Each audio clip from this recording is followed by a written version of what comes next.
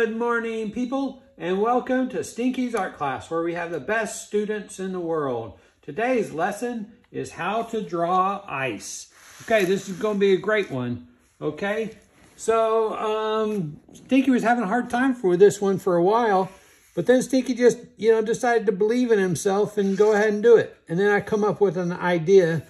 This one might put me in the museum, so we'll see.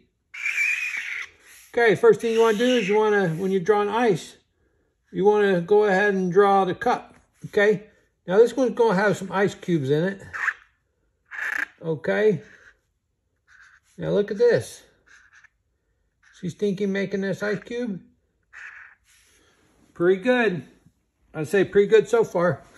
Okay, and Stinky going to have to, see that? Look at that. Makes it look like it's 3D. Okay, next thing you think you're going to do is going to do another ice cube. This one kind of melted a little bit. Okay, it's kind of melting a little bit.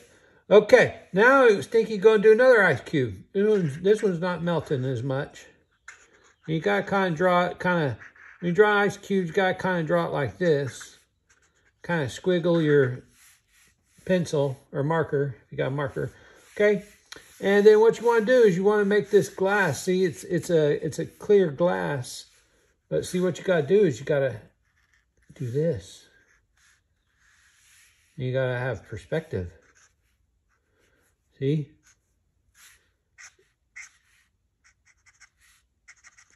See how that makes it look like a real glass? Okay, now you want to do the top. Okay, now Stinky likes the lemon. So Stinky gonna put a lemon on there. Anybody else like the lemons?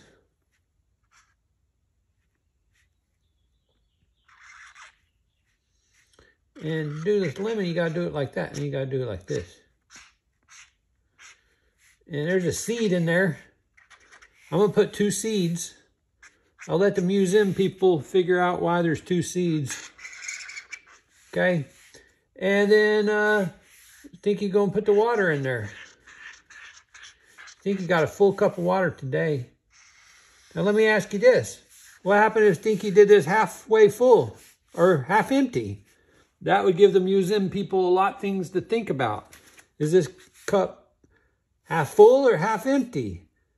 That's the type of things that get you into museums. Okay, if you plan out your art with a purpose, then people are going to be wondering about that, okay?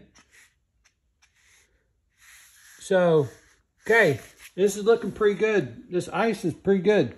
Now, what we want to do is we want to draw a little bubble. So people know that ice is falling, okay?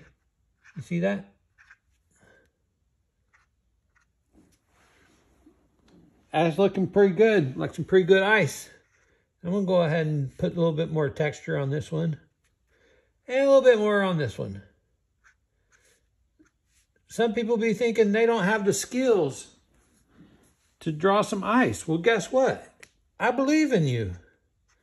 I believe in all my students. I know they can do it. If Stinky can do this on cardboard, then my students can, create masterpieces. Because that's what I'm depending on. I'm depending on my students to get in a museum. That way they can go buy a Lambo and take me for a ride. Stinky wants to get a ride from one of his students. Okay? Now, this is another thing that's going to drive the museum art lovers nuts is, why is this glass sitting so close to the end of the table? What's going on here? Isn't that going to fall off? Someone bumps that table, it's going to fall off? Well, there's a lot of deep meaning behind that, but I'm going to let those art lovers in the museum figure that one out.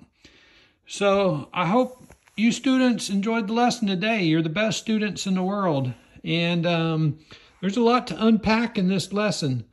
So if you're my students, thanks for attending class today, and if you're not one of my students, but you'd like to join my class, I'm on TikTok, YouTube, but I need 1,000 followers to get that money. I'm on Instagram, but nobody knows me. I'm on OpenSea, and I'm on Twitter, but I'm banned on Twitter because I started an art revolution. So thanks for joining my class today. Hope you have a great day, and stay tuned for another epic lesson from Stinky's art class.